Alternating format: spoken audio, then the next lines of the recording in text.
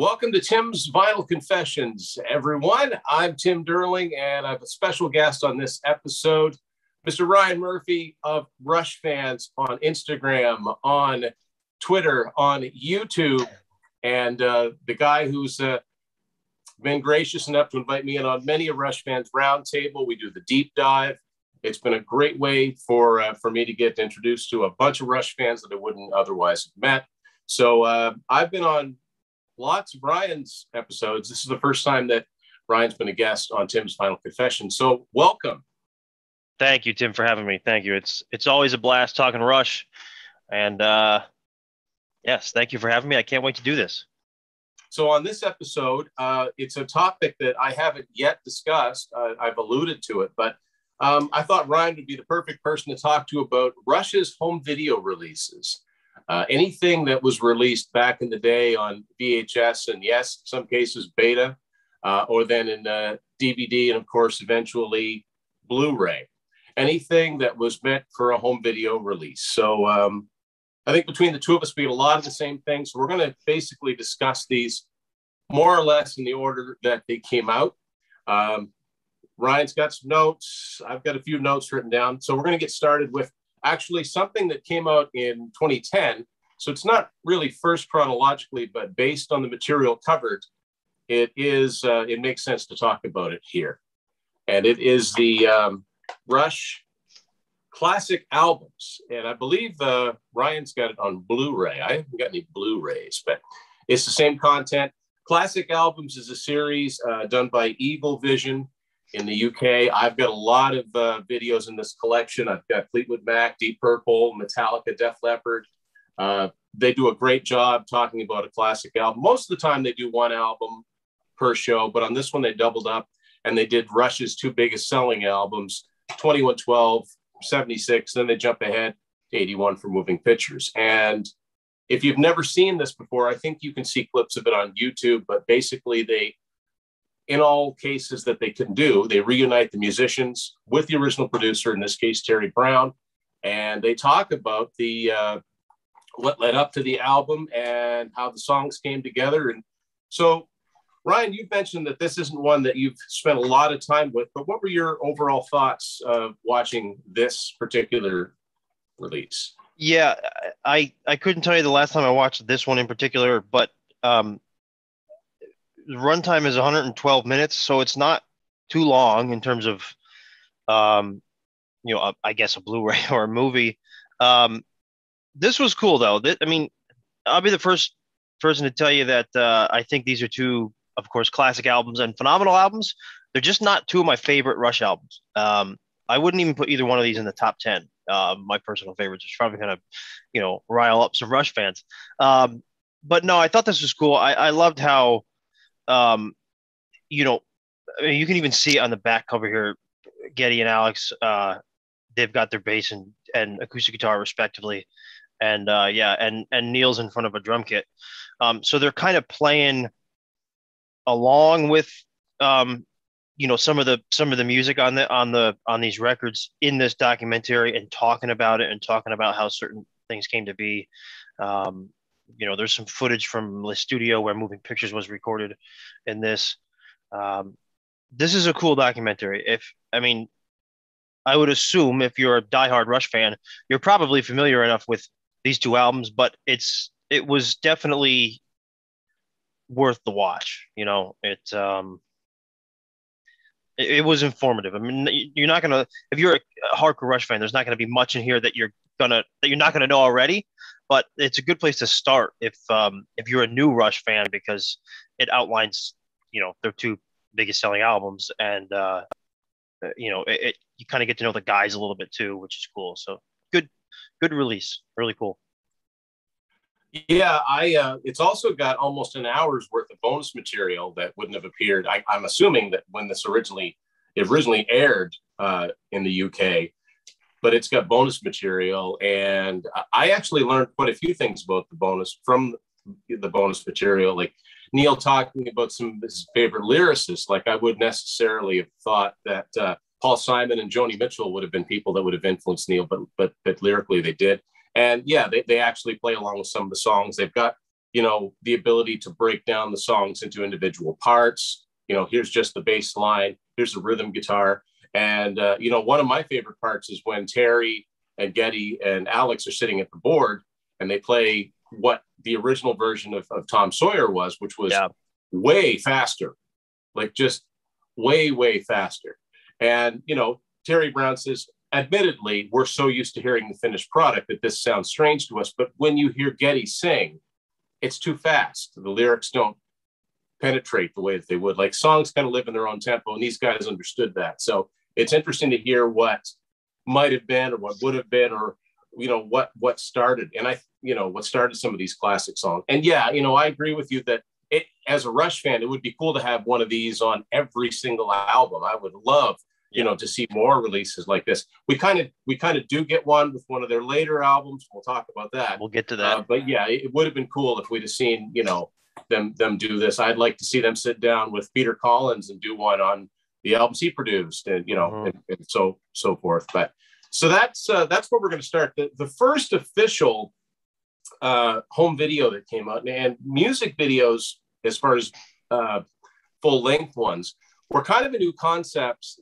I know that in the late 70s there were some. I know that Alice Cooper put one out in the late 70s, but the first one that came out from Rush was in 1981, and it was a companion video to Exit Stage Left, their second live album. I believe Ryan has that to show us. Yeah. And pretty awesome cover art too. Containing all the album. I don't know if you're going to touch on that, but you've got I love it. I the love Fly By Night Owl. Yeah. A Farewell to Kings. King, I guess. This guy's from Hemispheres. Yeah. Permanent Waves, and then on the back. Well, okay, maybe it's not on the back of this, but it's on the back of the inside cover. The naked guy from Hemispheres. You got the Necromancer from Caress of Steel. You got the two guys from Moving Pictures. So, and the original awesome Rush stuff. Logo is on the road case, the logo from the first album. Oh yeah, it is. So that's down here. That's one of my favorite Gatefold albums because of that. That was quite brilliant. The Crown, yeah, and that's the same model Paula Turnbull that was on the cover of Permanent Waves. Hugh Syme tracked her down again. Now, I had this on VHS. Now, not from back in the day. I actually bought it off eBay, I think, in the early 2000s. And I don't have my VHS tapes anymore. But it was something that I'd always wanted to see because I've seen clips from it. Now, one thing I will say about this, it's awesome to have this early footage of the band from such a prime period in their career. But, Ryan, would you say it's a bit short? Yes. DVD wise, yes. I mean, here's your track listing. There's only 10, 11 songs on here. I will tell you, one of the cons about this is missing the Spirit of Radio. I don't know if you can see that, the track listing, but this is missing the Spirit of Radio, La Villa Strangiato, Beneath, Between and Behind, Jacob's Ladder, and Brune's Bane, which were all on the CD. So like the material's there, it's just not visible. And I don't know. I just have the DVD. I don't have this on Blu-ray. I don't even know if this is on Blu-ray or not, but maybe there's footage of it out there. I don't know, but it's kind of surprising to me that, the Spirit of Radio and La Villa Strangiato at least weren't on here. I mean, they put, the By-Tor and the Snow Dog, In the End, In the Mood, and 2112 medley on here instead. For some reason, YYZ's listed here twice. That's kind of odd. You got YYZ here and YYZ here. I don't know if that's like recorded from the end credits. I think the studio version plays during the end credits. Okay. And also, I think there's not much of YYZ on there. There's Neil talking. It comes on in the middle of it. It's early days of home video. There's a few things I find strange about that. You bring up a lot of good points. First of all, why wasn't Limelight on the album? It was one of their biggest hits, and it's not on the Exit Stage Left album. Right. But see, the Exit Stage Left album is comprised of shows from different places. I know there's Glasgow, but what you get there is the show that was filmed in Montreal on the Moving Pictures tour, and some of that's on the Exit Stage Left album. Yeah, and obviously that's not a full-length Rush concert, so I don't know why they didn't just film the whole concert, but for whatever reason, that's how it came out. It was better than nothing.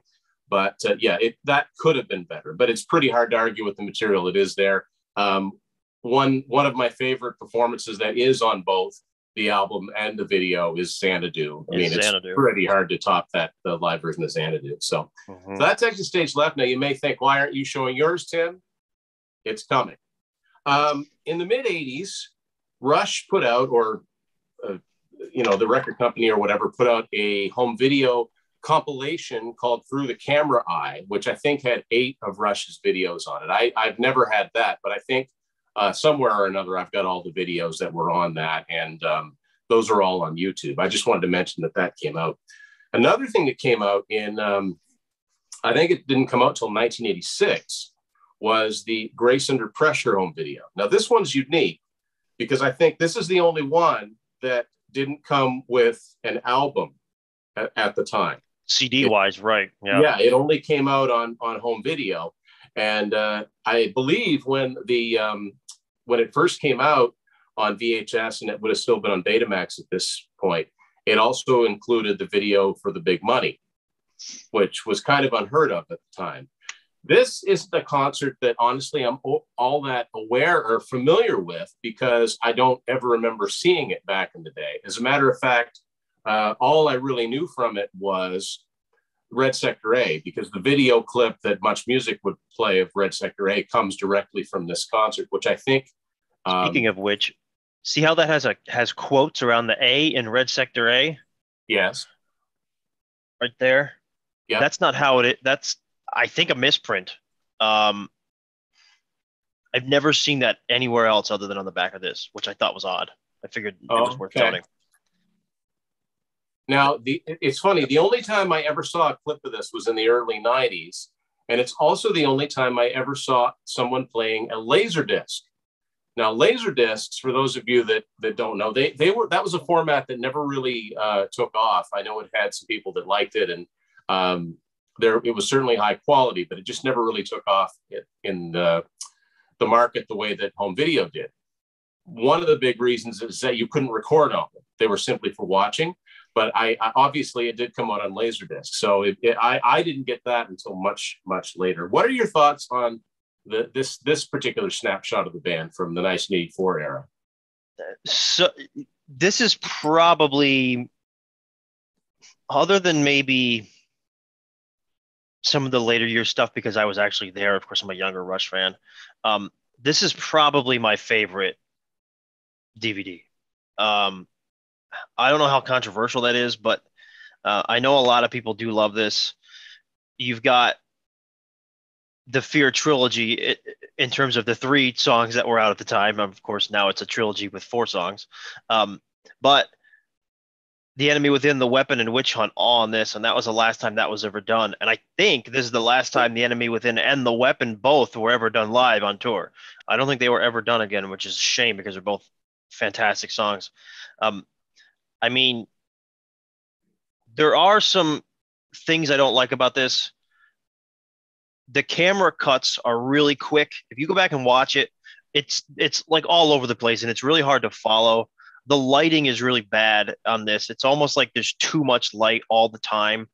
But other than that, I mean, the set list structure, fantastic. It starts with The Spirit of Radio, which, in my opinion, is probably their best opening song for a concert. It's got, the Count Floyd intro for The Weapon. I go crazy for that. That's so great. I quote that all the time. Yeah, the howling, and he goes, "Look at that guy dancing. He's scary too." And Alex is like rolling around on the floor. This is really good. I mean, it's Exit Stage Left is better, but this I like this probably the most. Exit Stage Left in terms of quality and everything is better, but sound quality in this is good. For 1984, it's overall just really cool. And I mean, of course, the album artwork too is pretty awesome with the egg in the clamp, the C clamp. Yeah. If you're a fan of the Grace Under Pressure era, they do a lot of the album on here. Yeah, The Enemy Within, Distant Early Warning, Red Sector A. well, 3 of 8.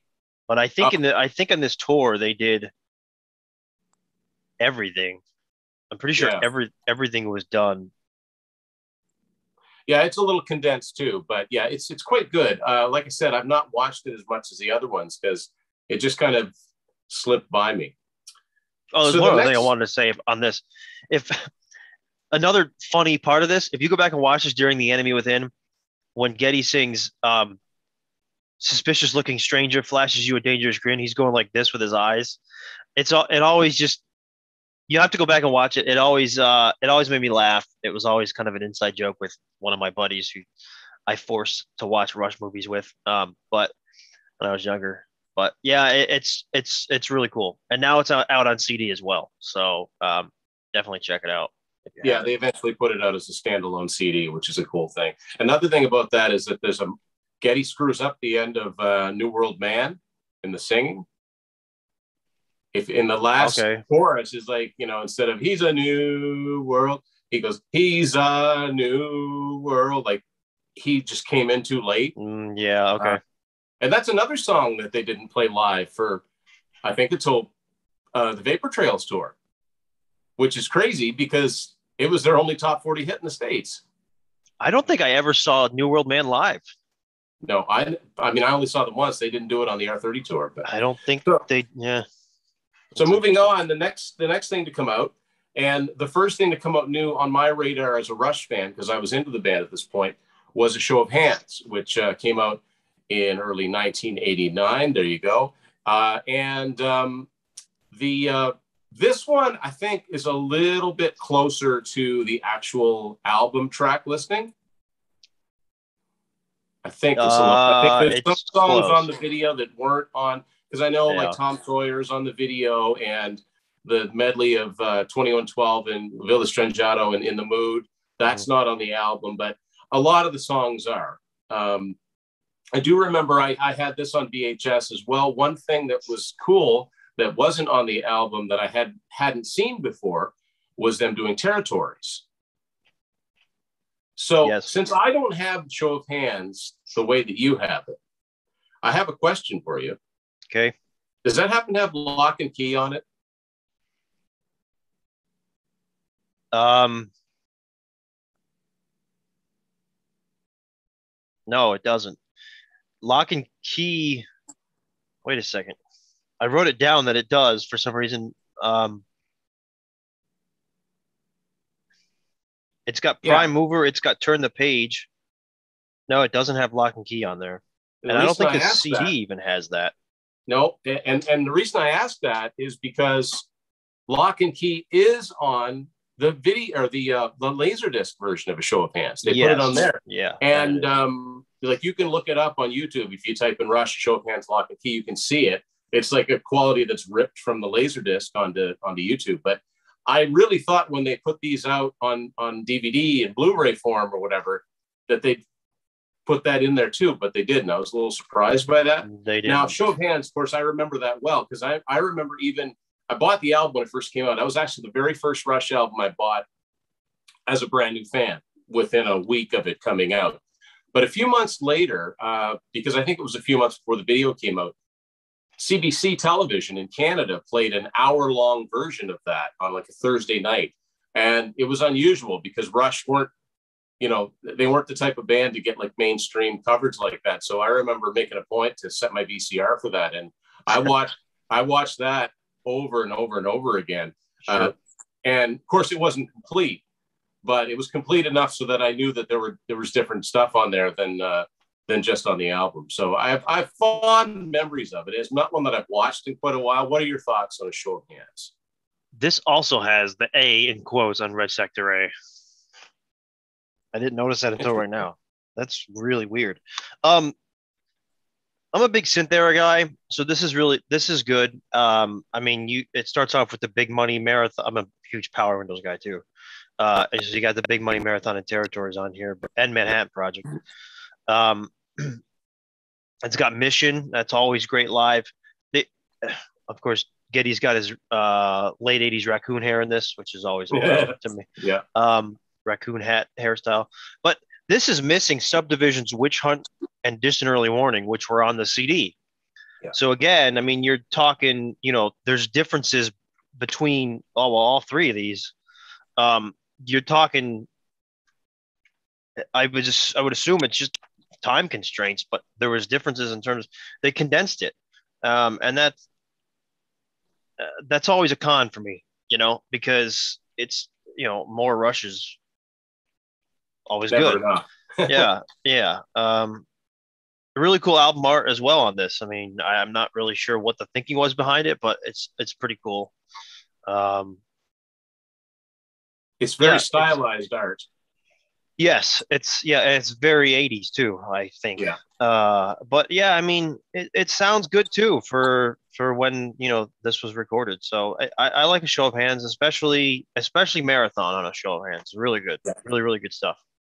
Yeah, the live version of Marathon, actually, I remember they released as a single and a video, so that I got a little bit of taste of what it was like as soon as it came out. Yeah, if you're not a fan of Power Windows and Hold Your Fire, you're not likely to like Show of Hands, because it leans heavily on that period. The next thing to come out was in 1990. They put it out on audio form, but also home video form, Chronicles, which is a collection of their video clips. And this DVD version is from 2001. Now, I think that the 2 CD set of Chronicles is probably still to this day the best way to get somebody in, for the casual person that wants to get into Rush. I would say listen to Chronicles. Okay. Now, I would not say the same thing for this video collection, because it's only about 63 minutes long. It's got starts with Closer to the Heart, so they go in order. It's Closer to the Heart, The Trees, Limelight, Tom Sawyer, Red Barchetta, Subdivisions, Distant Early Warning, Red Sector A, with no quotes on this, The Big Money, Mystic Rhythms, Time Stands Still, Lock and Key. Now, those were all pretty commonly played videos, even Closer to the Heart. The Trees wasn't. And those Hemispheres videos are unique because they're not the same versions as the album. They aren't the studio versions. They were actually played live as they filmed them. So those are kind of cool. But this also contained The Enemy Within and After Image. Now, After Image was never released in North America to MTV or Much Music. It's a very strange video. It was filmed in the UK, and it's got a very different look to it. It was originally on that Through the Camera Eye home video I mentioned. But there are so many other videos that they have that they could have put on here, and videotapes held a lot. I don't know why they didn't make it 2 hours. They could have gone all the way back to Fly By Night and Anthem. I mean, Countdown's not on here. Body Electric's not on here. Xanadu, Farewell to Kings isn't on here. Limelight is on here. It's just missing a lot, and it could have been better. So I picked this up used. I didn't have the VHS back in the day. Also, to go with this, technically the very first DVD I ever had came in 2003 when Mercury put this compilation out, The Spirit of Radio, because I must have bought it when it first came out, because it came with this bonus DVD, which was advertising the Chronicles DVD, and it's got 5 videos on here. So it's got Closer to the Heart, Tom Sawyer, Subdivisions, The Big Money, and Mystic Rhythms. And it's also got the lyrics to all the songs that were on the Spirit of Radio compilation. So that was kind of neat. So I thought I had that. I was looking for it, but I don't. I know I have it someplace. Of course, it's not with the rest of my stuff. But yeah, it was just kind of an aside. So the next thing I have is the first official Rush DVD that came out. Originally, they were planning on doing a DVD, I think, from different stages. Yes. They shot footage. Also, we know what happened. Yeah. But of course, we all know what happened at the conclusion of the Test for Echo tour. So that got shelved. What we did get was, I still think, one of the best DVD packages ever is Rush in Rio. 2003, this came out. And this was a must for me. I asked, this was a Christmas present. I got this on CD and the DVD version. And think this is a fantastic concert DVD. And I love the documentary on it, The Boys in Brazil. That sheds a lot of light on, the logistics of getting the tour down there and how, filmed the last night and it almost didn't happen because it rained. Because it rained, yeah. The other thing that was cool is this has got Easter eggs on it. If you took your remote and you put 2, 1, 1, 2 in, all of a sudden Anthem appeared on the menu. So you could watch the original 1975 video for Anthem, which I had only found out existed about a year before this. So this is a really, really exciting thing to come out. And the band sounds so good. They really went to town. Usain went to town with the whole dragon motif, push through in Brazil. So, here he is up on top of the mountain. The set list. The set list is it covers so many of their eras. I really don't see how anybody could watch this, even if they weren't a fan of, like, say, more modern Rush. If you were a longtime fan, I don't see how you could watch this and not think, wow, this just really, really good. Your thoughts on Rush and Rio? Well, first thing I will say, the A in Red Sector 8 does not have quotes, but they've got free will as 2 words. I know this is kind of minimalistic and nitpicking, but they got free will listed as 2 words, which I've seen prior. But it's cool that they did an outdoor venue like this. If you look at, take the CD out and the booklet out, you can see literally this is the whole venue. Whereas the CD tray is reflecting off my screen here a little bit, but it's a really cool change of pace from what they were doing with the stuff prior, which of course goes back to A Show of Hands and 1988, I think, A Show of Hands. But I'm probably in the minority here in that this is not one of my favorite live movies. For whatever reason, I just don't enjoy this big outdoor venue version of Rush. No, the documentary that goes along with it is awesome and really cool to see. But I don't know, this just doesn't do it for me for some reason. I'll still put it on from time to time, and you're right, it does have a lot of diversity in terms of it goes back to all the way back to By Tor and the Snow Dog and Working Man and 2112. But the Trees is on here too. It's just, I don't know. It's just one that I never got into. Maybe because at the same time that I had this, I also had bought in The Grace Under Pressure live. And that one just clicked more than this one for me. But another thing, this is also missing Between Sun and Moon and Vital Signs, which were on the CD. Yeah. Those are both really good. Yeah. They were on the CD and not on this. I think those ones were actually recorded in Montreal, so maybe they just didn't have footage of them. Oh, that's possible. Yeah, that's certainly possible. I don't know. I just feel like the picture quality, maybe it's just because this is a DVD and I don't know if this is out on Blu-ray or not, but I feel like the picture quality from this is really is not much better than something that came out, 14 years prior.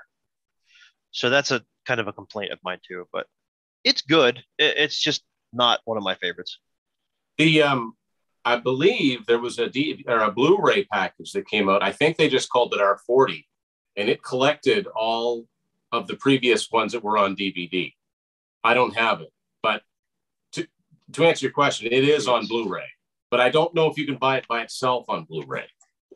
The next thing to come out is a pretty exciting thing for me, because it's the one tour that I saw them on, not the show. For some reason, they didn't record the show in their hometown of Toronto, in which case I would have been in the audience, but they recorded it in, where did they record this? I should know right off the top of my head. Rotterdam? Frankfurt, wasn't it? Frankfurt, Germany. Yeah, I know it was Frankfurt because at the beginning of Anime, Getty goes, "Hello, Frankfurt." So, yeah. R30. Of course, this is what the tour book looks like. You can see behind me, I've got an advertisement for it. Yeah, Is that a this tour is, you poster know, from your area, by the way? I never asked you that. no, it's not a tour poster. It came from a radio station, and it's just like it's about this thick, and it's made to on the back of it. It's Oh, framed, so it's made to hang up. And I had my eye on it, and then when they were getting rid of stuff, I'm like, "Can I take that home?" And they said, "Yeah." So I was quite happy to grab that. that's pretty Um, cool. so this is so even though it's a different show than I saw, it's the same set list. So it starts off with the R30 Overture, which I just, I have the fondest memories of seeing that. It was the only time I ever saw Rush in concert. Dream come true. My favorite band. Here they come out, opening riff to Finding My Way, and they go through in order from each album until they finally reach Moving Picture or Permanent Waves. Then they play The Spirit of Radio proper, and like you said, pretty hard to beat that as an opener for a Rush concert. I know they've moved it around. It hasn't always been the opener, but this is a good set list too. I know some people don't like the Feedback album. I really didn't have a problem with it, besides the fact that I didn't really think the world needed another version of Summertime Blues. But in all honesty, songs like The Seeker, I wasn't all that familiar with because I'm not into The Who. So that was Yeah. kind of a new song to me. I like their version of Crossroads. I like the way that they did Heartful of Soul acoustically. What I remember about that, I think it just became a thing when Geddy and Alice would sit down to play it. The crowd would fill in the like with Rush is in the Yardbirds version, but Rush didn't do. But we just kind of locked into it. Good set list though. I mean, they did Force 10. Force 10 in 2004. I remember when they started to do Xanadu. I was just like, and they came up with the double necks. That was such a magical moment. And this, in true Rush fashion, it's got more to it than just that. I'm just looking inside the booklet here. So the book, this has a lot of the same pictures that are inside the tour book, because that's the one Rush tour book I do have, because I got that there. First time I was ever on RushFans, I talked about the fact that I had to buy the tour book twice because of something that happened at the venue with lax security. But anyway, it's cool. But the second DVD on here has got some really cool stuff. It's got interviews going all the way back to 1979, so 81, 90, 94, and 2002, which is Geddy and Alex talking about the Vapor Trails album. And yours is a two-parter? Yours has two DVDs in there? Yeah. Yeah. Not mine. No. Oh. That's interesting. Mine's way different. Oh. Look at the difference in the back. Wow. Yeah. Yeah. No, okay. So yeah, DVD 2, it's got 5 different interview clips. Well, this is a Blu-ray, actually. Okay. Well, the 2002 interview is really interesting to me because they shot that inside the Anthem Records offices in Toronto. I was in that room. I was in that very room that Geddy and Alex are in. That was pretty cool. Like 2 years later. And then there's something called the Anthem Vault, and I really, really like this. This has the video for Fly By Night on it. It's got a couple of really old MPEGs from Don Kirshner's rock concert of them doing Finding My Way and In the Mood. So it's got the videos for Circumstances, La Villa Strangado, Thrill of the Kings, Xanadu. Basically, it's kind of filling in the blanks that the videos that weren't on the Chronicles. Not all of them, but a lot of them. It's got a cool sound check version of Spirit of Radio. It's got Free Will when they did the SARS concert in Toronto in 2003. Yeah. And it's got some Easter eggs on here, which spoiler alert, they're just longer versions of some of the interviews, but worth picking up. And it sounds like you need to find yourself a DVD version to get the. Yeah. Oh, no, actually, I have that. Hold on 1 second. Yeah, okay. Run over here. We're going to pretend to pause here. I'm just going to keep talking and take. No. I do have it. I do have it. I left it over there on accident, so I'm going to have to put this in because, I definitely have it. I forgot all about it. I have both. But I was just going to say, I'm going to have to go back and watch this. But this was when I was first getting into Rush in 2007-ish. I'll make this quick. 2007-ish. Of course, I didn't see Snakes and Arrows live because I wasn't enough into the band during that tour. But I had DVR'd this, which was, I guess you can still DVR these days, but I don't DVR anymore. But I DVR'd this from the Palladia channel, which is just a channel. I don't know where that channel is now, but it was a channel where they played concerts, from all sorts of eras. But R30, I had DVR'd this, so this was the first time I actually saw the band live.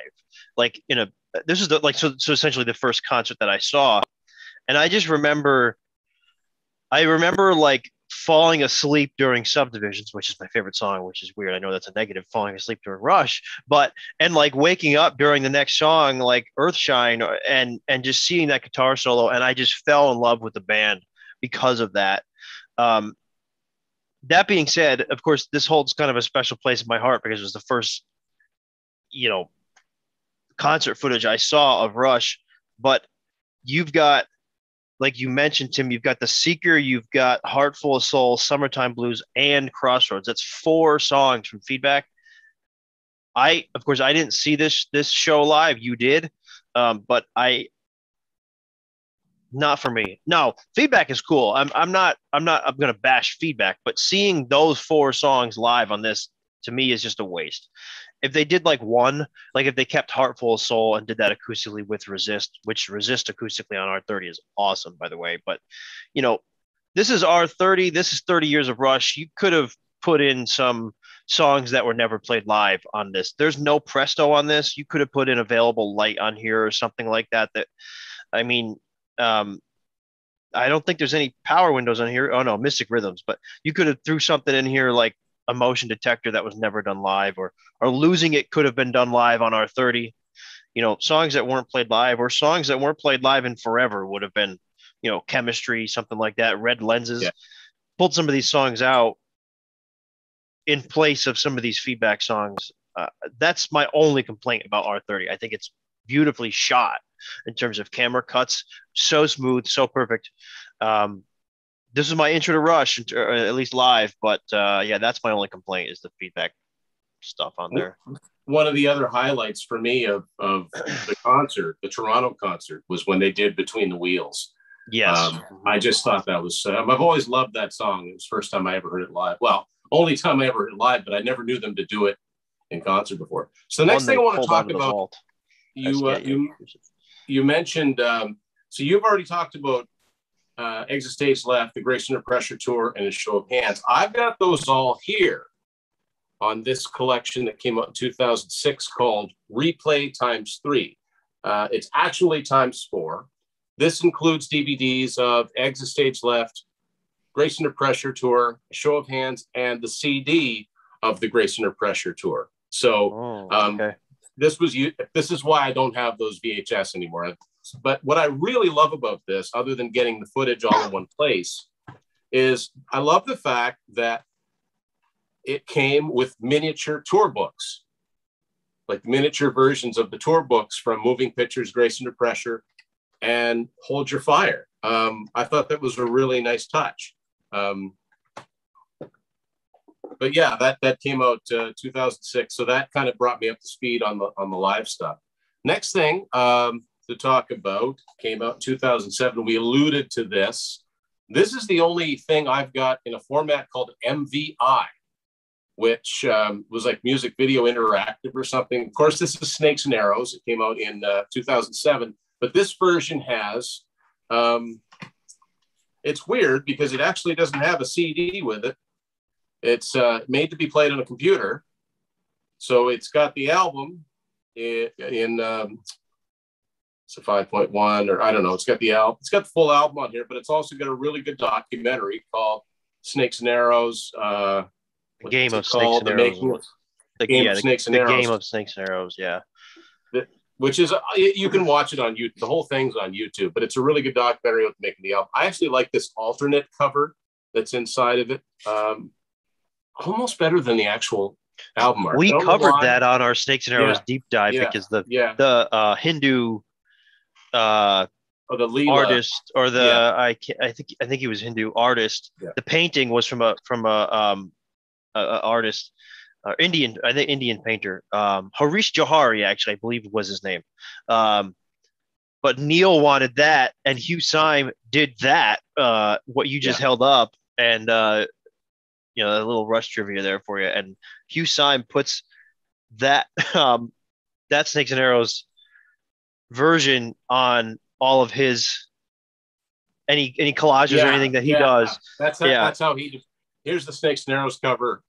Yeah, like that. it's cool. I've come to appreciate Neil's thought with this, but yeah, Hugh Symes is definitely cooler. I mean, the customer's always right.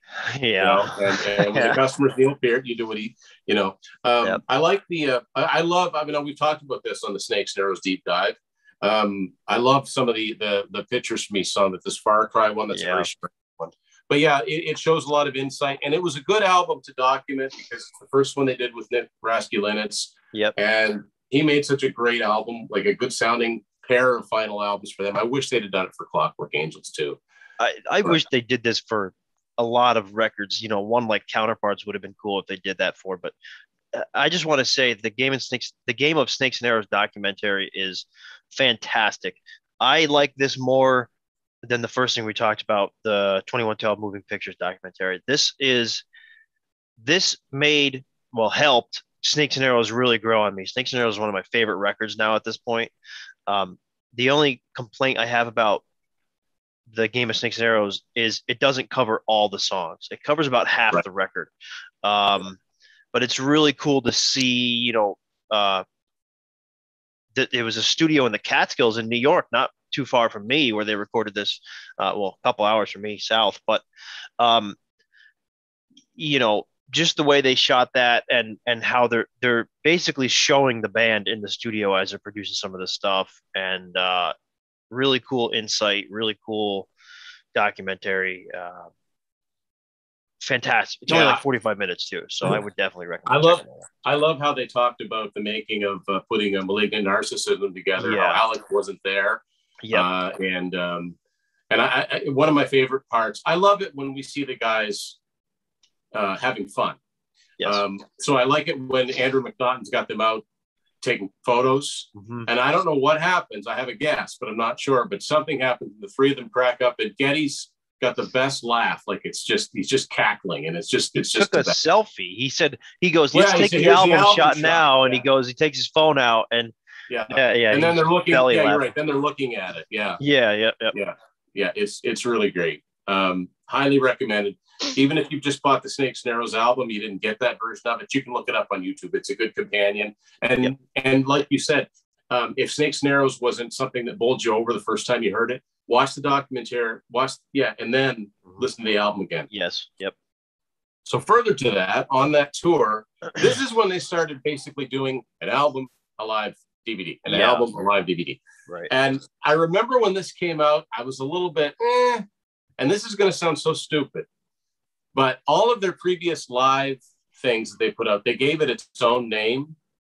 This is just Snakes and Arrows Live. Yeah. And I remember thinking, really? You couldn't give it a cool name? Like, if they'd have done that, then All the World's a Stage would have been 2112 Live, and Exit Stage Left would have been Moving Pictures Live. But anyway, continuing the artwork theme with the sign on it. This might offend some Rush fans. There's always a chance we can offend. We as Rush fans can offend other Rush fans just by stating our opinion. Yep. I'm going to go on record to say this is the last tour that I think that Geddy sang really, really well. That's just my opinion. I think that, I don't mean it was all over after this. I just mean I think he sang really, really well on this one. And after that, results may vary. But I wrote Geddy's voice starts to go downhill here. Well, only because they tuned down during Circumstances, right? I think. Yeah, they do. And I was glad to see that on here. Circumstances is like the whole Hemispheres album is so high. So I won't begrudge them to do that. But I remember at the beginning of Mission, because Mission it's so bare with just the synth and the vocal. That's when I started to notice it. But I think overall he pulls it together quite well. I remember writing a review of this for a website I used to contribute to called 80s Metal Server. And I called Dreamline wins the Set List Survivor Award, because that song is they just hung in there. This is another great set list. They do Entre Dune. They do, of course, they do a fair bit of, Snakes and Arrows. They do Digital Man again, Digital like Man. I said, yeah, Circumstances, Between the Wheels again, Natural Secret Science. Touch, which is cool. Yeah. Oh, they did that on R30. No, I'm sorry. They did that. They did do it on R30 as well. It is on R30. No, it's on. Yeah. No, it's on Rio, I think. They did it on both tours. Maybe I'm blind. Anyways. Yeah, they did do it. They did it on both tours. Oh, well, circling back really quick, it's on this. Secret Touch is on the Blu-ray, but it's not on the DVD. Hold on. I've only got the DVD. I swear I saw Secret Touch written on it. I must have been thinking of. It's on R30. Yeah, it's on the Blu-ray. Oh, that's weird. But it's not. Okay. Interesting. Anyways. Yeah. But yeah, they do a lot of Snakes and Arrows on here, and when you go see the bands do, in support of a new album, you want to hear a lot of the new album. I do.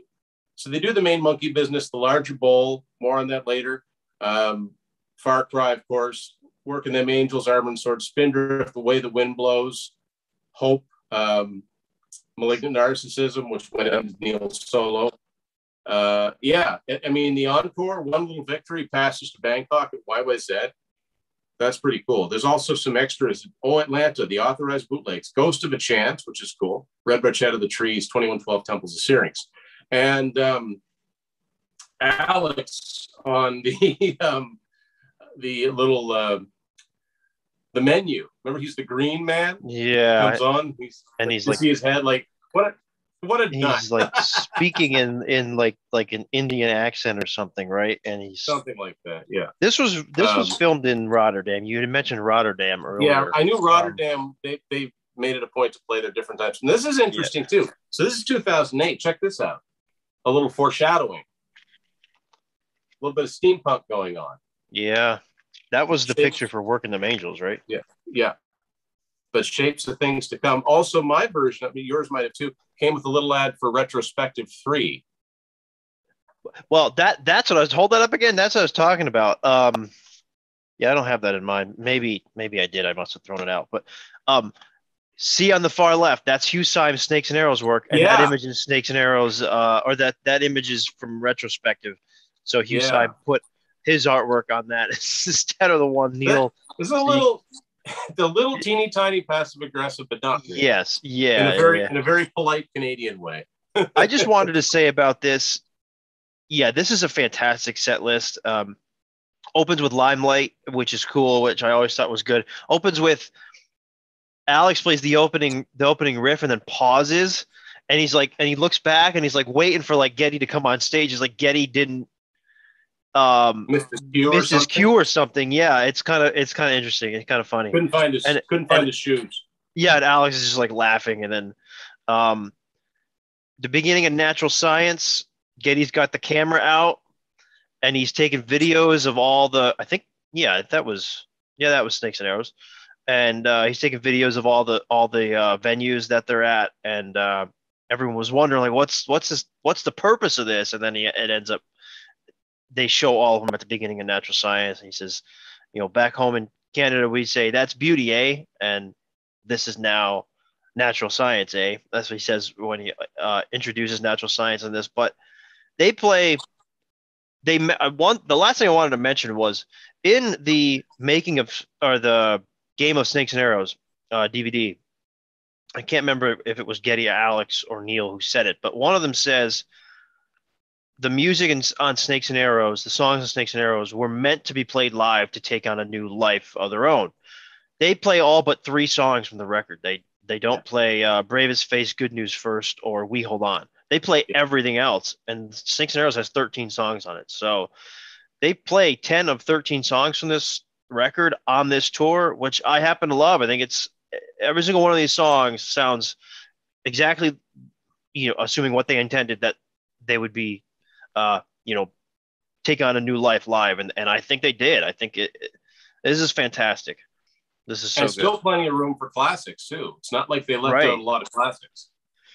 That's true. Yeah, that's very true. I mean, there's not much 70s. Well, there's Circumstances, and I think that's it. The Tree. Well, the Trees is Oh a no, bootleg. Bangkok, but Yeah, that's it.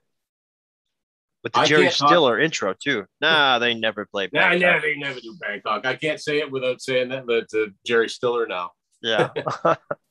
So to go along sort of with the Snakes and Arrows and the Larger Bowl, anybody remembers the Larger Bowl tour, it opened up with an intro by these two hose heads, Bob and Doug McKenzie. I just wanted to throw this in. This is Bob and Doug McKenzie's 2-4 anniversary, eh? This came out in 2007. And of course, I mean, I don't need to tell Rush fans this, but most people know Geddy Lee. First of all, Geddy Lee went to school with Rick Moranis. So he's known him for a long, long time. And they started Bob and Doug McKenzie on SCTV, same place Count Floyd came from. And Geddy guested on Take Off, the single from their Great White North album, which did actually way better than anybody would have assumed.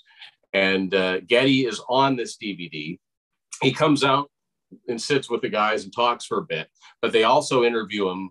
I'm assuming at his home. It looks like a similar footage to on the next thing we're going to talk about. Yeah. But he talks about how in certain circles, he's more known for his singing on Take Off than anything else he's done in his career. So forget the multi-platinum, gold platinum albums with Rush. Oh, you're the guy that sings on Take Off. Yeah. I wish there was more to that. That is his performance on that is so good. I wish there was more. Like that was, I know it was like a full song, but he only sang like 2 lines. And yeah, he also did the other. What was the other one called?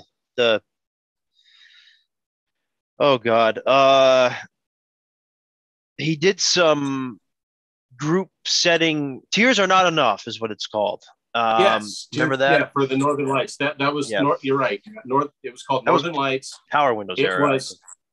That was 85. That was the Canadian version of We Are the World, or Do They Know It's Christmas? That's when that and the Northern Lights song is actually on the We Are the World album. And the song was written by Bryan Adams and Jim Balance, and it's got Bryan Adams and Gordon Lightfoot and Anne Murray and Mike Reno from Loverboy, and but yeah, you're right. On the background vocals, it's got people that aren't necessarily singers. So it's got John Candy, Dan Aykroyd, like just Canadian celebrities. I think there's a hockey team singing. I don't know if it's the Canadians or somebody. I don't know. There's a whole bunch of people singing back, and Geddy sings a line in Tears Are Not Enough, and it's cool. It's really cool. As a matter of fact, now that I think about it, that would have been the first time I ever heard Geddy sing, and I didn't know who he was. Oh, really? Because that was before. Because as we talked about on our Rush Roots, first song I ever heard by Rush was The Big Money. This would have been the same year, but earlier that year. So anyway, I picked this up. Geddy's on it. It's just kind of interesting, and for a while you could find this at Walmart dirt cheap. So I just wanted to put that in there. It's not a Rush release, but it's Rush related. Now the next thing to come out, I think you and I would have the same thing, was the big one, in my opinion, in 2010, Beyond the Lighted Stage. I'm looking at a year later for you. Yeah, Beyond the Lighted Stage. This is basically the official Rush movie. It's about their career. Yeah. And I remember hearing about this, couldn't wait to buy it. Do you have the metal version of the? No, I have the paper one. Okay. I think I got mine. I ordered mine as soon as it came out. It's got this stupid thing on the back where it's got some glue and the glue is coming off. Yeah. But on the very back of it, you see it's got the Starman. Yeah, this is actually a steel canister. That's pretty cool. And I'm sure people have their quibbles and things that they would have done different about this. I have none. This, to me, I don't know what more a Rush fan could have hoped for. It's done by the Banger Films guys. They always do a great job. And they got such amazing early footage of the band. I mean, not only they got early footage of them performing with John Rutsey. By the way, one of the songs is Best I Can, which didn't end up on an album until Fly By Night. All right. But they've got narration from the late John Rutsey, because he had a lot to do with the early part of their career, as not just their original drummer, but he was like their spokesperson. He introduced the band on stage. Um, I love this film. I've seen it I don't know how many times. It does such a great job going through their career. If you combine it with the bonus footage that's on here, some of my favorite footage ever is the three guys at that hunting plate, the hunting lodge, Oh where they're yeah. eating and drinking and joking around. And you just get to see the fact that these are three guys that happen to be three successful musicians, but these are also three old friends who've been through thick and thin, and they still like being in each other's company. I get such a big kick out of that. You gotta love how Alex, Getty gives them fridge magnets, yes, and yes, Alex like shoves it in. He's like a tiny little guitar, and he like shoves it in his yeah. mouth, and like the whole time, I, Alex and Getty are playing back and forth, and Neil's just sitting there laughing the whole time, and it's so good. It's so funny. I like it when speaking of that, the guitar, he puts it on his knife and he's like, "Pass me the," or he tries to put it on the water pitcher, the glass Yeah. water pitcher falls off, and Neil, quick-witted as he was, goes, "Hey, that's fake glass." And Alex is like, "Yeah, this is not lead glass." And Yeah. it reminds me of me and a couple of my old friends, the way we would just goof around. Everybody Goofy else think humor, those guys are idiots. No, we're just really enjoying being together. Yep. And really hardly once did they ever mention the fact that they're in a band together. About the only time that they do is when Getty starts teasing Alex about, apparently Alex wrote a song called Time, which I've never heard of. I haven't. And and the lyrics are like, "Time blinds my eyes with light." And he's teasing Alex about it. And I'm guessing Alex must have been out of it when he wrote this particular song and didn't make a recording session. I'd love to hear it. But yeah, no, it's basically, to this day, somebody that wanted to know, what's this band all about? I would say, well, watch Beyond the Lighted Stage. Yeah, this is really good. I mean, the only complaint I have about this is it doesn't cover. Well, I watched this like a month ago. Maybe it does cover it minimally, but like from, I don't know, power windows through like Test for Echo, like it doesn't. It kind of skips really quick through that. There's not much on, Hold Your Fire, Presto, Roll the Bones, Counterparts, which is I think one of their best albums.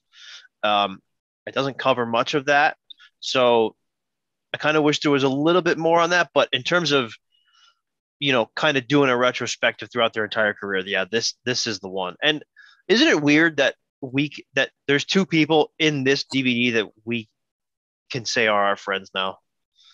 Donna Halper and Martin Popoff. Isn't it like crazy? Yeah. That's, you know what I mean? Like, I remember, like, my wife is emphatically not a Rush fan. She likes a lot of different kinds of music, but she actually sat down and watched this. And I think she gained an appreciation for the fact that, they're respectful guys and they have a sense of family. But when we first did the first deep dive with Donna, I remember saying, "Do you remember the lady that talked about, she was a DJ in Cleveland?" And she said, "Yeah." I said, "We're going to talk to her." Yeah. It's never lost for 20 episodes. It's never lost on me how cool that is. Right.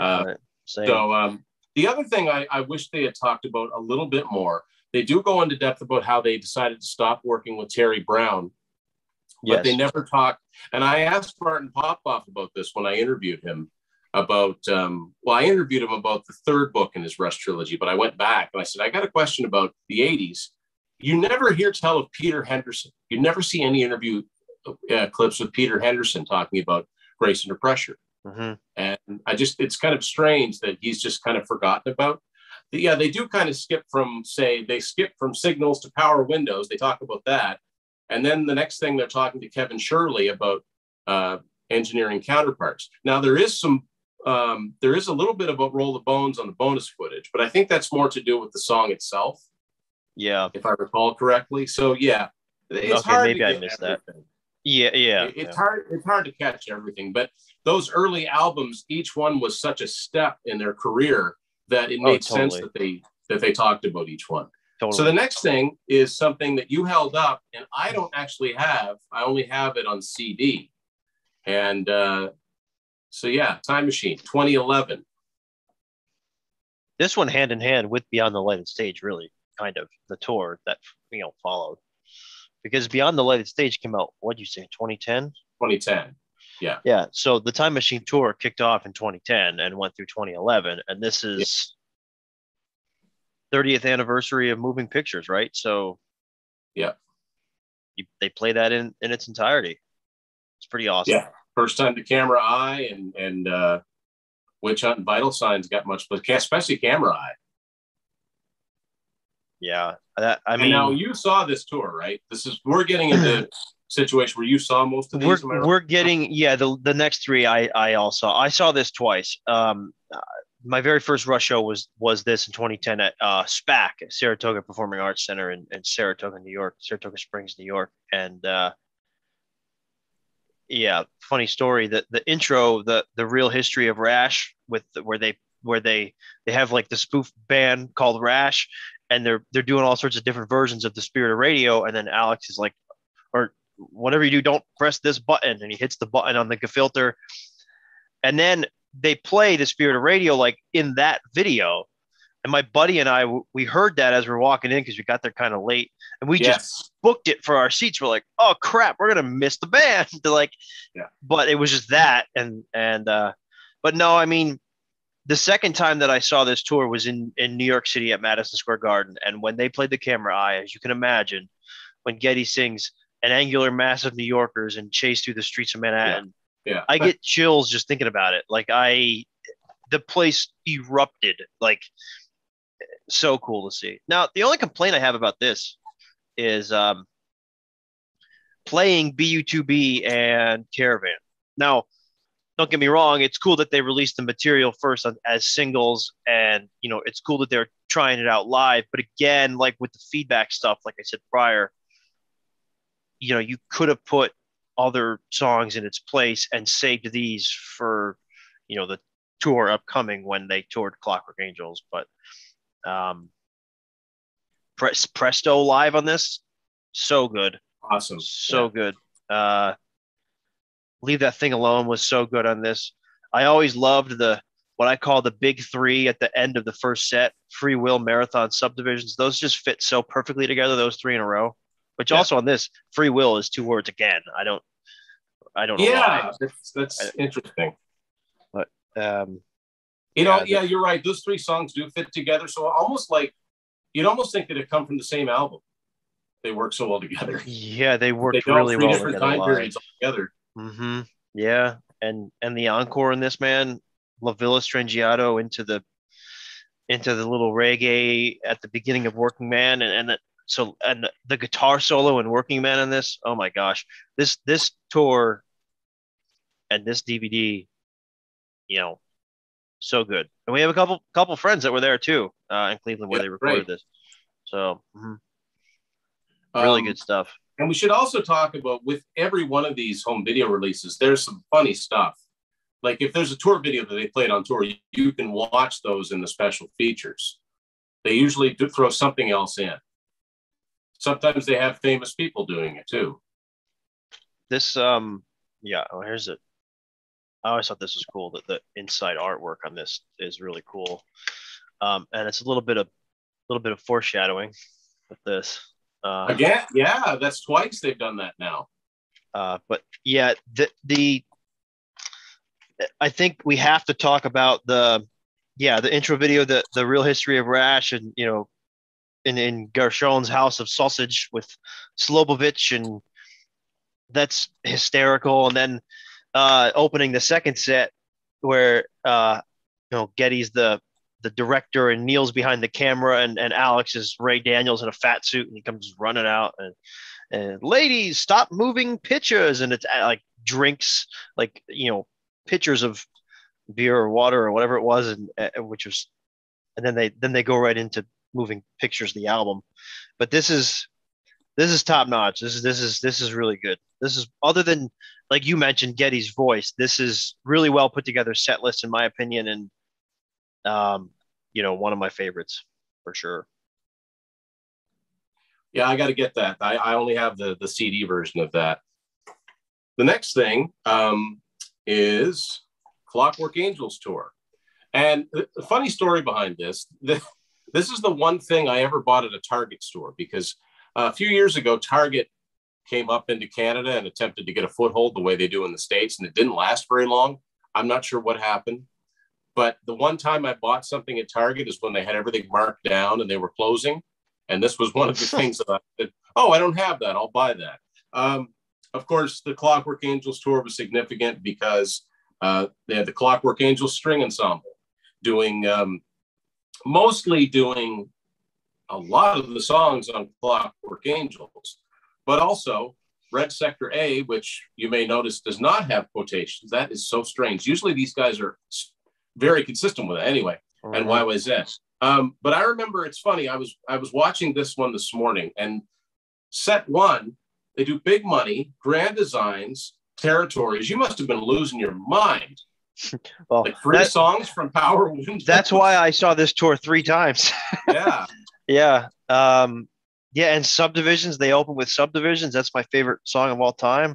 I'm a big synth era guy, so yeah, Subdivisions, The Big Money, Force 10, Grand Designs, The Body Electric, Territories, and The Analog Kid. And they rotated out Middletown Dreams and Manhattan Project in there. Well, no, actually Manhattan Project rotated in there. That's right. They're on the bonuses. So 5 songs, like over half of Power Windows. You're the Power Windows guy. I saw every single one of those. Yeah. Because like I said, I saw them 3 different times. I saw them in Uncasville, Connecticut. I saw them in Newark, New Jersey at Prudential Center, and I saw them at Saratoga Performing Arts Center again. But all the rotating tracks I was able to see, fortunately, because I saw 3 different. That's so 3 cool. Different times, yes. And the Analog Kid solo in this, man, that's up there in terms of the pop that the camera eye got in New York City. The solo in the Analog Kid on this DVD, and of course when I saw them live, but on this DVD is up there with, the biggest roars of the crowd that I've seen personally live. So, and again, with like what they did with Snakes and Arrows, they played every song from Clockwork Angels except for BU2B and BU2B2 on this tour, I believe. Yeah. And I've gained, I like Clockwork Angels more now than I did when it first came out. So this is just awesome. This is an awesome companion piece to it. Oh, 100%. This is again, Geddy's voice it's slowing down, but for his age and for, I think he did fine. A lot of people like to criticize it. I think it was fine. Of course, it's not perfect. It's not 1980s or 1970s Geddy Lee, but it's it's funny. I don't like to criticize it, but I feel the need to point it out because I don't want anybody to think, well, you're just one of those Rush fans that accepts everything. No, I notice things. Right. But the thing is, if you take Geddy's vocals aside, all 3 of them as musicians, they've never been better. And Geddy as a bass player only got better. Mm-hmm. And as a frontman, moving around the stage, only got better. Yep. So if you put it on and you're singing along with it, you can overlook, a lot of, but yeah, again, the set list. I love the fact that they said, we're really serious about this Clockwork Angels thing. We're going to play pretty much the whole album. And then, they tie it up with, lots of complaints about that too. At least, well, being there in the crowd. I mean, people were complaining that they're like, oh, here comes new Rush stuff. Time for a bathroom break type of thing. I'm like, well, go take yourself a long bathroom break because here comes, 45 minutes of new stuff. Yeah, like I don't get excellent. It. Clockwork Angels is a top 5 Rush album.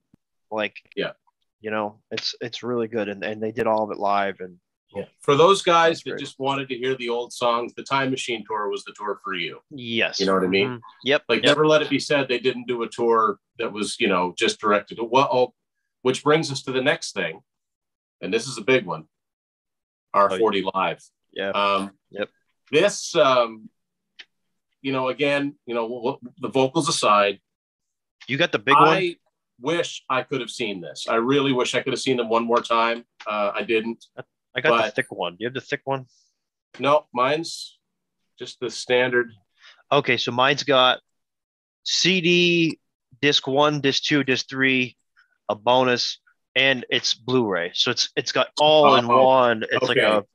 It's like a Yeah. package deal. I've got the CD version, and then I've got the 3 CD version, and I've got the DVD version. So I don't think I'm missing anything. But the way that they did this was just, everything about it was so brilliant. From the changing of instruments to the gradual stripping down of the stage to finally ending up in what did they call it? Eugene Levy, Mel's Rock Pile. Yeah. I mean, Lakeside Park. They're doing Lakeside Park. Like, I love the fact that they did How It Is on here. We talked about that on our Vapor Trails deep dive episode. All I'm going to say is with Ben Mink. Tim, are you going to Cinema Strangiato this week? I know this. I don't know when this episode of your show is going to air, but I don't know that it's playing anywhere around here. Oh, really? Yeah. So I'm going. I didn't see it in 2019 when it came out for the first time. No, but I am going. I am going this Thursday. All I'm going to say, I'm going to do it on record now. They better show How It Is, because it's one of my favorite songs, and I love it live on this. Like you said, first time it was done live on this tour. I'm going to be very disappointed if How It Is isn't done on Cinema Strangiato. So we'll see. We'll have to come back to that. Now, I understand it was a long show. It would have been nice if they'd have somehow been able to do something from every album. Yeah. Because they skipped Test for Echo. They skip Presto, Hold Your Fire, Power Windows. Mm-hmm. Yep. But now, having said that, they're very generous on the previous tour for Power Windows. Yes. Hold Your Fire just gets the shaft. It does. But this is very, very cool. I mean, it ends up, with their vintage equipment to playing in this very small place and doing this early stuff. Lakeside Park Anthem, What You're Doing, and Working Man. It's bittersweet, but at the same time, it was very cool. And Losing It too. Yeah. Losing It. We got to touch on that. They did it, I think, a total of 6 times. Some with Ben Mink and some with Jonathan Dinklage. And I was fortunate enough to have seen Losing It live in New Jersey. The one time I saw this tour was in New Jersey in 2015. And I was fortunate enough to have seen Losing It. And I'm not a huge fan of Losing It, to be honest with you, but seeing that live was a treat. Really cool. Yeah, it's funny because they, Rush, I'm up here in Canada. I'm in the Atlantic provinces, so I'm in the eastern part of Canada. And they did come here on the Clockwork Angels tour in 2013, and they played Halifax, Nova Scotia. Halifax. Which is about 6 hours away from where I am. But okay. It's quite a ways. And also, I didn't have anyone that I could have gone with it. At the time, I didn't have enough Rush fans that were serious enough Rush fans that lived handy enough to me. You want to know how much of a small world this is? I took a cruise, big money ticket cruise. Yes, you were saying that. I took a cruise to St. John, New Brunswick, which is where you're from, or you're from New Brunswick, yeah. And that's about 2.5 hours away from me. Okay, I took a cruise to there. It was a cruise to Canada when I graduated high school. No, when I graduated 2 years of college. I did 2 years of college, community college, and then went to 4-year school. But my mother took me on a cruise, St. John, New Brunswick, and Halifax. And I remember it vividly. I walked into something. We were touring some museum or whatever, and there was a Clockwork Angels tour poster encased in glass, or I would have taken it and, with me, advertising a show for Halifax in I don't know, a couple weeks, or I don't know, it was end of June. We went on the cruise. I think it was a month. I think it was in July. But man, I would have went with you had I known you in 2013. It's just so cool that. Yeah, I wish I had been able to take that. That's the last time they came anywhere close to. Yeah, okay. To here, because it's kind of weird because they toured Canada like any other U.S. band would. Yeah, they played Montreal, Toronto, Vancouver. Anyway. I got to see them once. Now, the last thing I've got came out in, I think it came out 2015 2016, into 2016, and it's Time Stands Still. Man, this is good. I really liked it, but it's really taken on, of course, when Neil passed away, it took on such a new meaning. Yeah. Like totally new meaning. Here we have the time theme again on the disc itself. This is, it's a good companion piece to Beyond the Lighted Stage, I think, because it kind of brings up to speed. Well, it's an excellent companion piece to R40 because it chronicles that tour. It's even got the time as 2112 or 912 as the front of the Clockwork Angels album is, for those that I don't think they dare show a clock without that. Even inside of Hold Your Fire, if you look in the street scene inside Hold Your Fire, there's a clock at 912. Oh, really? I've seen that before. Yeah. It's way in the background. I have read that somewhere. I wouldn't have picked that up myself. It's narrated by Paul Rudd. It's also Neil's birthday, too. Yeah, sorry to cut you off crazy. There. That's crazy. I didn't. September 12th. And it's narrated by Paul Rudd, which makes sense because he and Jason Segel, big Rush fans. That's another thing. I have yet to see the movie I Love You, Man. I know that Rush. I haven't either. No, I really need to. But this, if for those of you who haven't seen it, it documents what would be the final Rush tour, and it's a tour that almost didn't happen. Because Neil was completely satisfied with the Clockwork Angels tour. It was they did something they'd never done before. They did a show with an orchestra, and he felt they played well every night. He was ready to hang it up. And the only reason that they didn't is because Alex had expressed interest in doing one more tour, and it's a very funny response Neil has to that. But it's very bittersweet because you can kind of tell that Geddy is not happy with the decision. He wanted to keep going, and it's very sad because it's you get the feeling that Neil knew that he wasn't well, and he wanted to get as much family time as he could. And but it's a good chronicle of how the tour progressed, and you've had Jillian from RushCon on before. No, we haven't had her on. Oh, yeah? Yet. Oh, no. I'm sorry. I'm the RushCast. That's Jerry. Yes, Something for Nothing I've had her on. Yep. I met her when I saw them in 2004 because me and my friend Matt, we were late getting there. We didn't even know RushCon was happening. I don't know why we didn't, but we were there for the show. And so we were late getting started on the RushCon, but she was so good to us. She's like, here, take this, take that. We're going here. Come along with us. And, it was just great. So it was interesting to see her perspective and how emotional that final evening was in LA. And of course, they close it out with the garden, which is, wow. And for some reason, okay, and it's not a complaint because I'm glad they threw it on there, but why did they throw the Presto tour footage on this? Why didn't they? Why did they? Why is there extra footage from all tours, the Presto tour? Well, I mean, the Presto tour and the Roll of Bones tour and those tours, the Counterparts tour. I mean, I know the Counterparts tour, there's footage from it, but it was never released. I would rather see a full length, concert from each of those tours. Like it would be cool. Yeah, that's true. But it's cool. I just think that's kind of odd. They just kind of had this kicking around. They thought they'd throw it on the disc. Yeah, that I don't know. I mean, it is.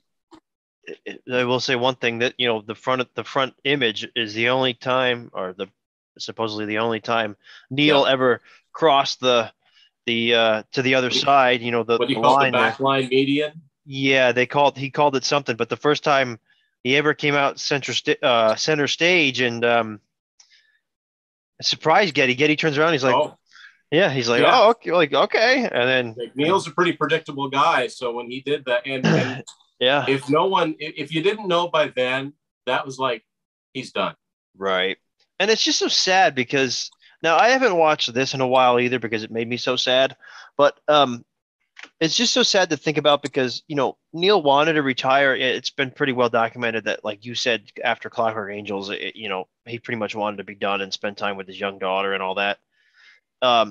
We learned after his passing that he was diagnosed with the brain cancer just in 2016, right? So he was only technically quietly retired for a year before he got hit with the brain cancer. And like, that's just so sad to me. He, for everything that he and the band have given us, and people are still, I run RushFans on Instagram. We get comments all the time of people saying, oh, well, this was, after R40 in 2015, 2016. Well, when's the band going to tour again? When's the next show? Like I really want to see them again. And I'm just thinking to myself, just let them be. They ended so perfectly. I mean, in terms of The Garden being their final song in the studio, and ending with the R40 tour, going back in time, and ending with this after the fact.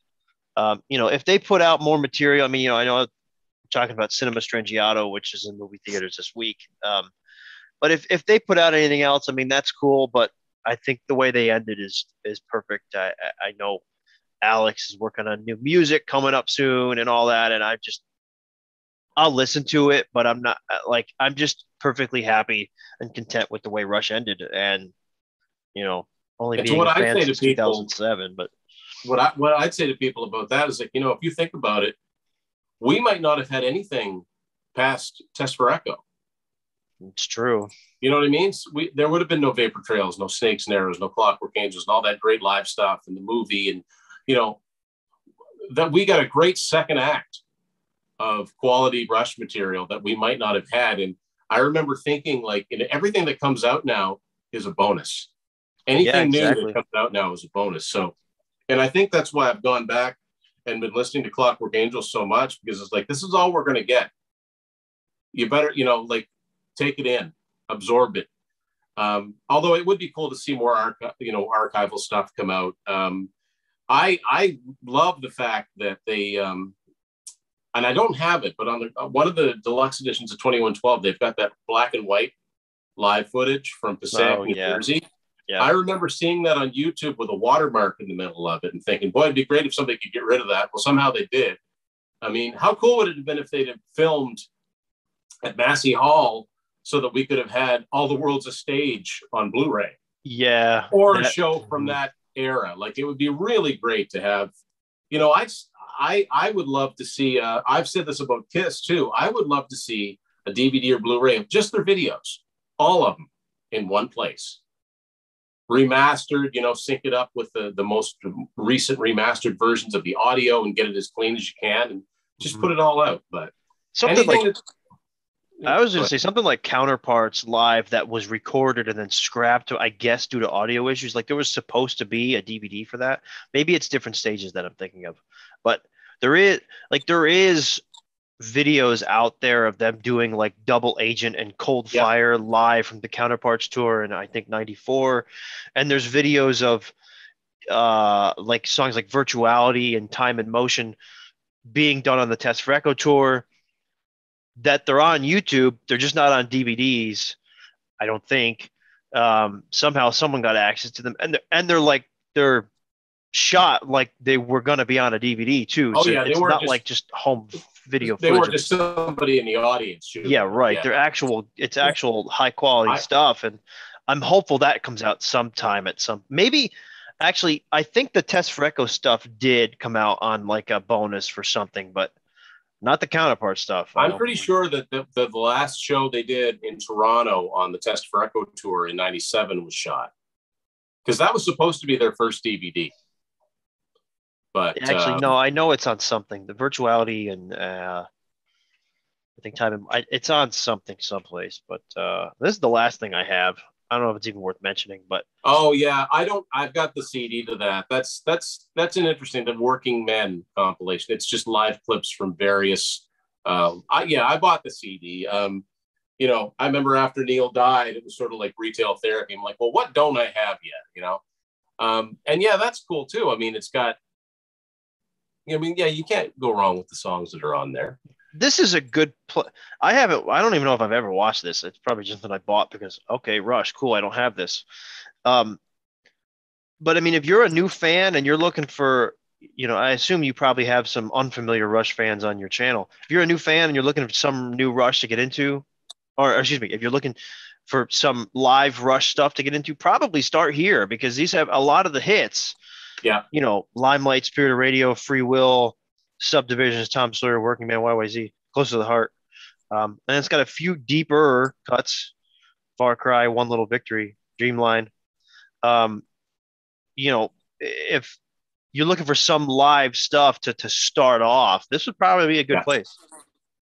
And that was a smart way for the record company to do that, because they did put a lot of songs that the average person would pick up and recognize by title. Yeah, right. So Ryan, I'm going to give you the floor here as we wrap up. You know, most of us watching this know about RushFans, but maybe not everybody does. Tell us about the RushFans Instagram page and how it's grown. Yeah, so the RushFans Instagram, that's where the RushFans community started, was on Instagram. In 2013, on the Clockwork Angels tour, the band themselves didn't even have an Instagram account. So I took it upon myself to make an Instagram account, called it RushFans. People thought I was the band for a while, which was kind of weird. I'm like, no, I'm not the band. I'm just a guy sharing concert photos. That's how it originated. It was originated with me just sharing concert photos from my own personal experiences, because I figured my friends and family were sick of seeing that on my own personal account. So I made a page to do it, and then had people send photos in and I shared them. It's grown. I've got 15 people working for me. They like to think of me as kind of like the leader of the page. I don't like to think of it like that, but we got people doing various different things as part of the page. We've grown on Instagram to Rush Lyrics, another account where we just post, we create lyric images and just post the lyrical genius of the band. We've expanded to Twitter and, of course, YouTube. I assume if you're watching Tim's Vinyl Confessions, you're watching this on YouTube. Check out RushFans, all one word. Various different series or playlists, if you will. We have, of course, our Rush Roundtable. You've appeared on plenty of those, Tim. That's once a week. Every Friday we post various different topics. We do song discussions, all sorts of fun stuff with that. Our deep dive series, which, Tim, you're a mainstay on, with Donna Halper and then one rotating guest. We're going backwards in time like they did on R40, deep diving into every album. We're each choosing a deeper cut song, and talking about it as a group. The Rush Roots series, where we're interviewing folks. They're telling us how they got into the band. That's a really cool series. Those are really short episodes. And then our Stick It Out series, where four Rush fans, myself included,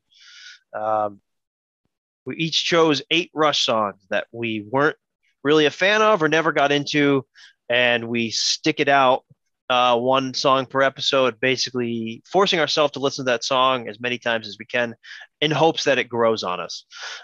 So that's a fun series. We try to make you laugh a little bit with our dry humor. So, yeah, I mean, and it's growing. We got more ideas in the pipeline, so stay tuned. But yes, if you're a Rush fan and you want to talk Rush Roundtable, please shoot us an email, rushfansinstagram@gmail.com, or just shoot us a DM on Instagram @rushfans, and let's talk some Rush. Well, it's open. The pipeline is open. We want new people to come in and talk Rush, because we're coming up on 100 episodes, and we got a whole bunch more planned. So that's everything Rush fans related. It's a lot of fun. And there's nothing any cooler than when I see the official Rush Instagram page repost something from Rush fans. I mean, that's how you know you've made it. Am I wrong about this? Did Getty actually repost something once on his Getty Images account? Oh yeah, he's reposted a couple things. He tends to repost.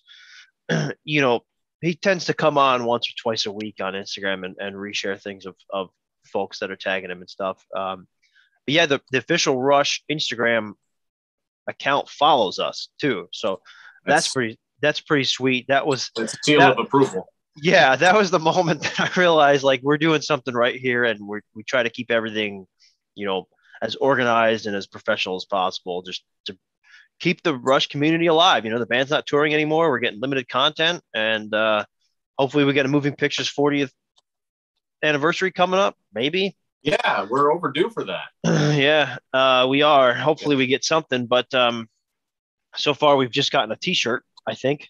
But yeah, it's so much fun. It consumes a lot of my time. My wife hates it, but you know.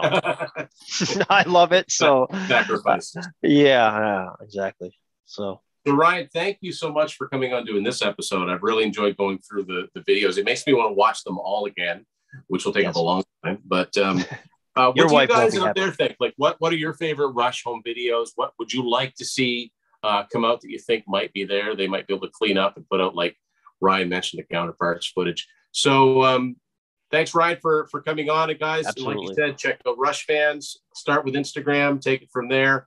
I've met so many cool people on here, yourself included. Rush fans from all walks of life, varying age groups, very, very young people to people my age, a little bit older.